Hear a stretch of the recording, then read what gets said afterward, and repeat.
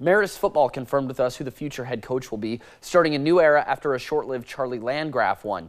We're told assistant Zach Lowboy will take over for the Spartans following Landgraf's departure to Central Catholic. We're told Lowboy was introduced to the team on Friday, April 19th.